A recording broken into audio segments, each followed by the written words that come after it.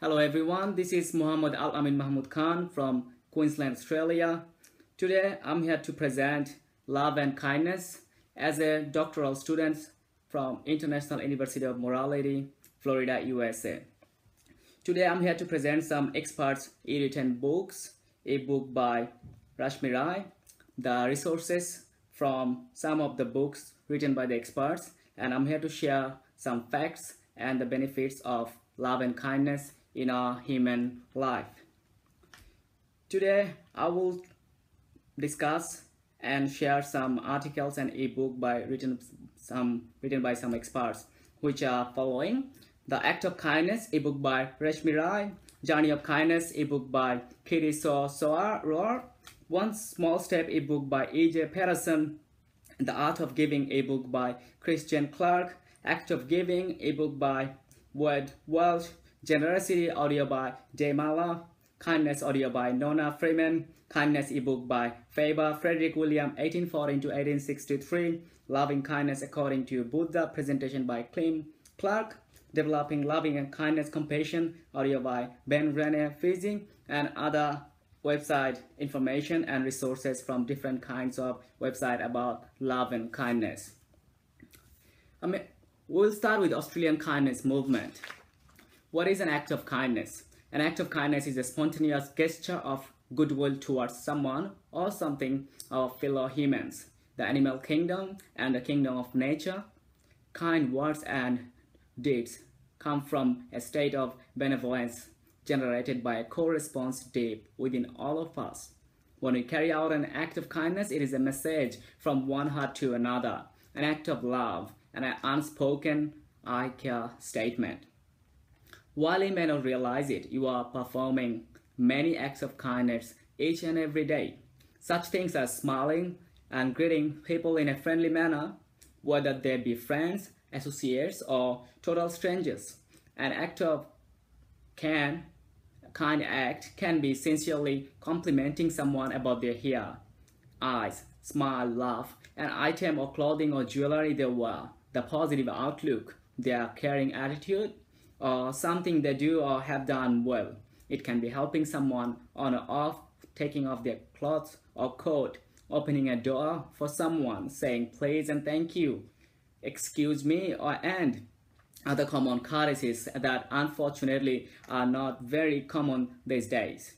It can be giving your total attention to people when they are talking. It can be offering support to someone who has a problem, or listen to their problems, like active listener.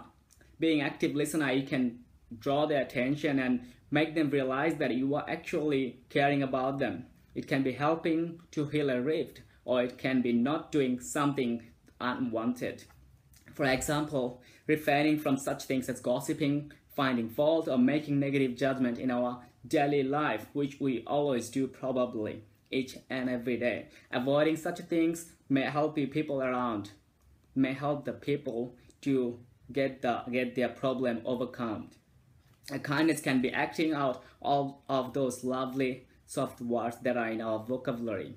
Words such as caring, thoughtful, loving, sympathetic, gentle, considerate, warm and compassionate, understanding, forgiving, friendly, tender, amiable, genuine, unselfish, gorgeous, helpful, supporting, nurturing. These are words that acknowledge, respect, joy, and unite. Words that build bridges between us along the humans. And oh, how the world needs such words. Wouldn't it be wonderful to sprinkle more those words actioning in our home, our work, our community? Humankind is capable of such beautiful things. I'm pretty sure about that. And how sad is that we lose sight of this all too easily? Will you help to warm your home, your work, your community by using a greater number of such soft words and actions? As more and more people join kindness revolution, the downward spiral of society, fueled by selfishness, materialism, and greed, will be slowed and even reversed.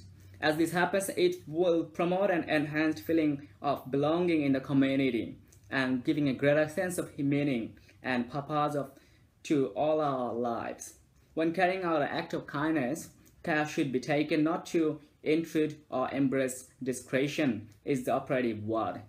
give a smile or whatever, and then move on, unless the receiver gives out signals that they would like to talk. If you linger, the receiver could feel an obligation to reciprocate or perhaps become embarrassed and resent that kind act. Some kind acts may be able to be carried out anonymously. It absolves the receiver of any sense of awkwardness or indifference, and for the giver it becomes an enjoyable game. Also, anonymous kindness bypass or ego demands for attention and is the highest form of kindness. The kinds acts we can carry out towards animal and the nature are not difficult to imagine. It is in our interest to be friendly towards animals, to the animal kingdoms, as well as to ensure they are cared for, even if they are not our own. We will have to duty to ensure that animals are not mistreated or neglected, and if they are, to take appropriate steps to ensure the situation is remedied. Whether or not to acknowledge it, humanity has a strong bond with nature, and if we choose to ignore this, we do so at our peril. For too long, nature has been considered as something that can be destroyed or plundered. The well-being of the world and civilization is dependent upon this culture of abuse being eradicated. We must also consider future generation, and this means being more careful in our consumption of electricity and water and other natural resources like coal, even though the message is being vigorously pumped by the electricity and water suppliers. Few seem interested in reducing their usage. How about others? There has been a fall-off on over 10 percentage points in the last 10 years of people concerned about the state of environment. This is alarming. Do what you can to help the environment. It will also be helping to create a better world for your children and grandchildren. So why don't you think about them? Let's live life with audacious dreams and big hearts, which was said by Steve Jobs. Let's talk about random act of kindness. A random act of kindness is a selfless act performed by a person or a group wishing to either assist or to cheer up an individual person. Is to be kind, thoughtful, use your manners, give our compliments, volunteer, or forgive someone. The phrase "practice random kindness and senseless act of beauty" was written by Anne Hubbard on a placement in Sausalito, California in 1982. It was based on the phrase random acts of violence and senseless act of cruelty. Let's have some examples of events or groups. The Jewish concept of mitzvah is used colloquially to mean a good deed or an act of kindness. Judaism teaches that the world is built on kindness. Kabbalistic teaching says kindness of emerging from the first of 7 divine emotional attributes. To be effective, kindness must be balanced and considered, while mercy is also for the undeserving. The Lubavitcher Rebbe, Rabbi Menachem Mendel Shereson, told reporters that the Bring Moshiach Sooner people should add in acts of goodness and kindness to the loving God. Cafe Sospeso is a tradition in the working class cafe of Naples where a person who has experienced good luck financially pays for 2 coffees but receives and consumes only 1, the second being left until a person inquires later whether Sospeso is available. In 2006, the Free Hugs campaign was made popular by a music video on YouTube. The BBC One London News ran a news item entitled "Hampers at Ready following the Kindness of Offensive" event on 22nd of December 2008, which saw the group work with 70 volunteers to hand out over 35 tons of presents to the public at random. As well as many of other charities and community groups, the Kindness Offensive suggested their Christmas event on 22nd of December 2008 was the UK's largest ever random act of kindness. An Australian TV show called Random Act of Kindness on Channel 9 shows host Carl Stefanik, Scott Cam, and Simone Jade McKinnon giving gifts to people they identify as heroes. Helpothers.org is the home of smile cards and portal of kindness stories, ideas, and online groups. It allows people to send random notes of kindness to others. In 2012, the Newton Project attempted to quantitate the benefits of random act of kindness concept in order to motivate people to perform additional act of kindness. On November 14, 2012, an NYPD officer Lawrence Demprimo was photographed giving socks and pair of boots he had purchased for a barefooted homeless man. The photograph later went viral. Started in February 2014, the Feed and the Date campaign has inspired over 10,000 random acts of kindness around the world. In film and literature, we can see 1993, Random Kindness and Senseless Act of Beauty, and 1993 children's book published by Volcano Press and authored by Annie Hubbard, Margaret Palmer Powell, and illustrated by Mayumi Oda, with 20th anniversary edition published in 2014 by New Village Press that includes a foreword penned by Archbishop Desmond Tutu.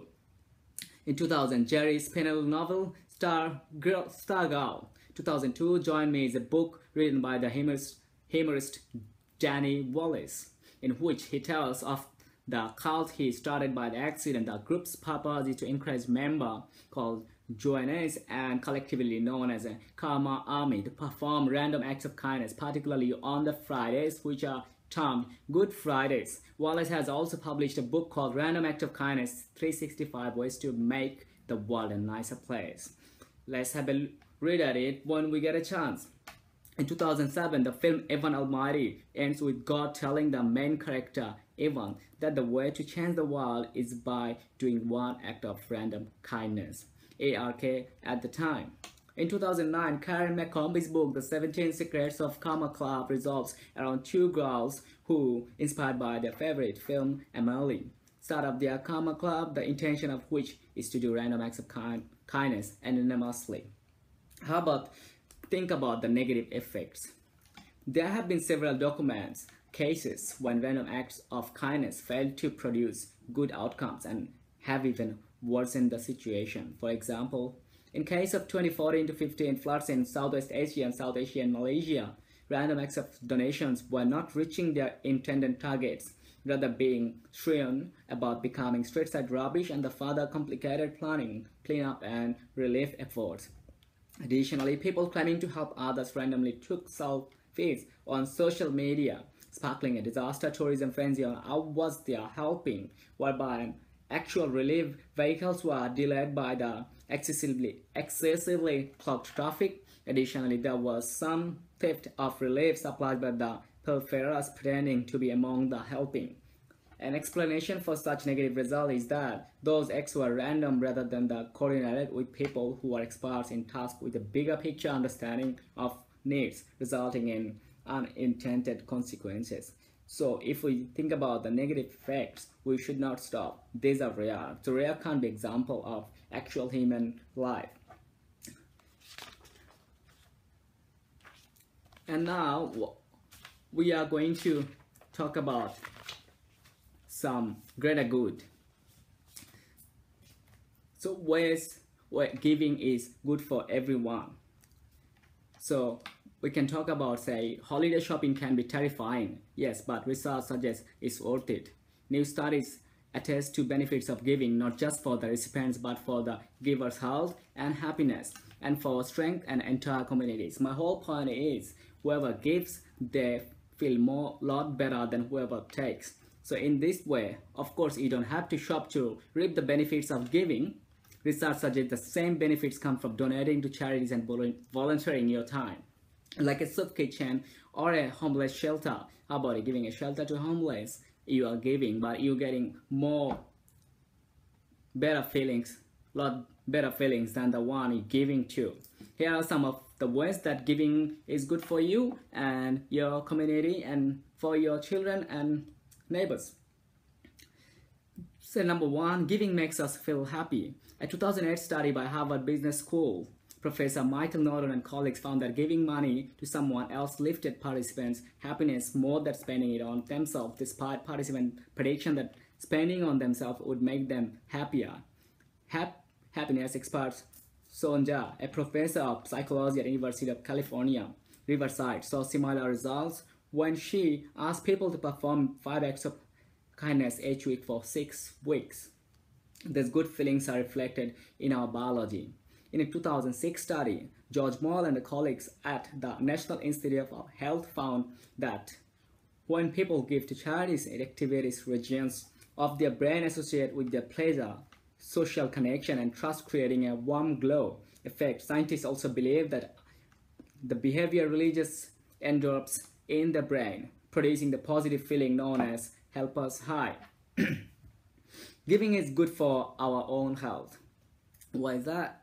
A wide range of research has linked different forms of generosity to better health, even among the sick and elderly. In the book, Why Good Things Happen to Good People, Stephen Post, a professor of preventive medicine and Storybook University, reports that giving to others has been shown to increase health benefits in people with chronic illness, including HIV and multiple sclerosis. A 1999 study led by Doug Orman at University of California, Berkeley found that elderly people who volunteer for 2 or more organizations were 44% less likely to die over a 5-year period than were non-volunteers. Isn't that amazing? Even after controlling for their age, exercise habits, general health, and the negative health habits like smoking. Stephanie Brown of the University of Michigan saw similar results in a 2003 study on elderly couples. She and her colleagues found that those individuals who provided practical help to friends, relatives, or neighbors, or gave emotional support to their spouses had a lower risk of dying over a 5-year period than those who did not. Interestingly, receiving help wasn't linked to a reduced death risk. Researchers suggest that one reason giving may improve physical health and longevity is that it helps decrease stress, which associates with a variety of health problems. In a 2006 study by Rachel Ferry of Johns Hopkins University and Kathleen Law of the University of Tennessee, people who provided social support to others had lower blood pressure than participants who did not, suggesting a direct psychological benefit to those who give themselves. Giving promotes cooperation and social connection. To explain that when you give, you're more likely to get back. Several studies, including work by socialists Brent Simpson and Rob Wheeler, have suggested that when you give to others, your generosity is likely to be rewarded by others down the line, sometimes by the person you gave to, sometimes by someone else. But it has to be done. In the future, it will happen. These exchanges promote a sense of trust and cooperation that strengthens our ties to others, and research has shown that having positive social interaction is central to good mental and physical health.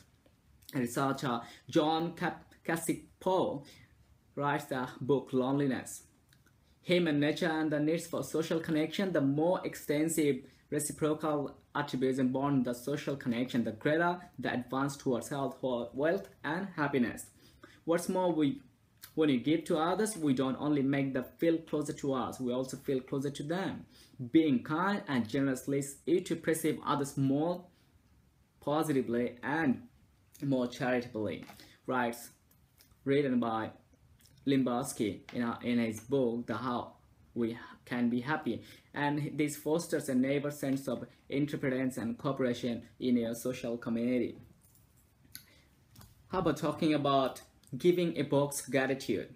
Whether you are on the giving or receiving end of a gift, the gift can elicit feelings of gratitude. It can be a way of expression gratitude or instilling gratitude in the recipient. And research has found that gratitude is integral happiness, health, and social bonds. Robert Emmons, Michael McClure, co-directors in research project in gratitude and thankfulness, found that teaching college students to count their blessings and cultivate gratitude caused them to exercise more, be more optimistic, and feel better about their lives overall. A recent study led by the Nathan Carl Lambert and Florida State University found that expressing gratitude to close friend and romantic partner strengthens our sense of connection to that person. Barbara Fredrickson, a pioneer happiness researcher, suggests that cultivating gratitude in your everyday life is one of the keys to increasing personal happiness. When we express your gratitude in words or actions, you not only boost your own positivity but other people's as well. She writes in her book Positivity, and in the process of reinforce their kindness and strengthen your bond to one from another. Giving is contagious. When we give, we don't only help the immediate recipient of our gift, we also spur and ripple effect generosity through our community.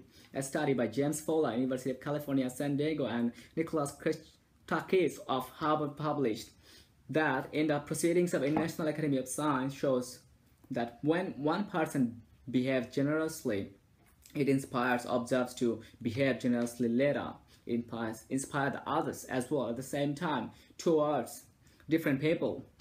In fact, the researcher found that altruism could spread by 3 degrees from person to person to person to a person. As a result, they write, each person in a network can influence dozens or even hundreds of people, some of whom he or she does not know and has not met at all. Giving has also been linked to the release of oxytocin, a hormone also released during sex and breastfeeding that induces feelings and warmth, euphoria, and connection to others. In laboratory studies, Paul Jack, the director of Central Neuroeconomic Studies at the Claremont Graduate University, has found that a dose of oxytocin will cause people to give more generously and to feel more empathy towards others, with symptoms lasting 82 hours at least. So whether you buy gifts, volunteer your time, or donate money to charity for this holiday season, your giving is much more than just a year-end show. It may help you build stronger social connection and even jumpstart a cascade of generosity through your community. And don't be surprised if you find yourself benefiting from a big dose of happiness in that process.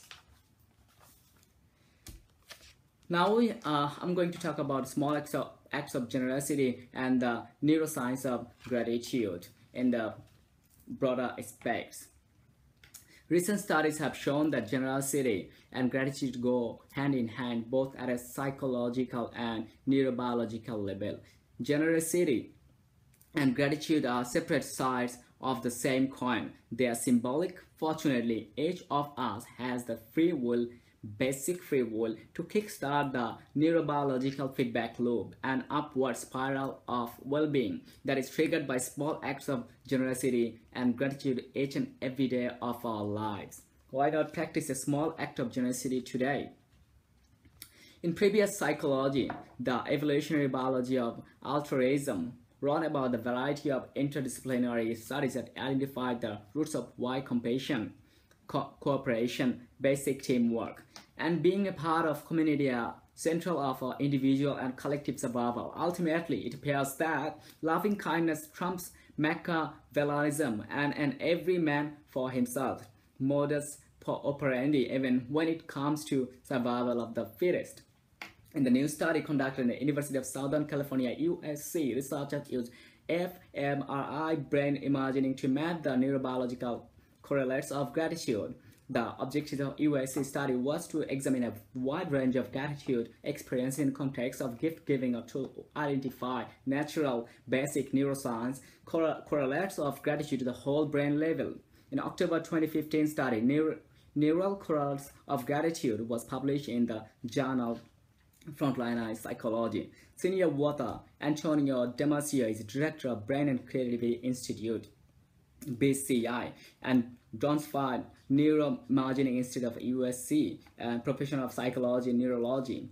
Damasio is world-renowned for his neuroscientific research of how emotions play a central role in our social decision-making, basic or cognition life. Gratitude is fundamental thread that holds the tapestry of our social fabric together. Feelings of gratitude, nature of individual mental health, basic health, and fortify our bonds with other people. So why don't we follow these terms and facts? To conclude that in a press release, Tomasio concluded, gratitude rewards generosity and maintains the cycle of the healthy social behavior. As the research shows, generosity and the gratitude work in tandem in ways that benefit both giver and the receiver. Hopefully, this research will inspire each of us, infuse small acts of generosity into our daily interaction with others, and to reciprocate the goodwill with gratitude. To elaborate with this generosity, I want to elaborate on this definition. The generosity is also called largesse or largesse in the virtue of not being tied down concerns about one's possession. Generosity leads to charity and forgiveness. Let's see other uses. It is sometimes used to meaning of charity, the virtue of giving without anything in return. It can involve offering time, assets, or talents to aid someone in need. In times of natural disaster, relief efforts frequently provided voluntarily by individuals or groups acting ultimately in gifts of time, resources, goods, money, etc.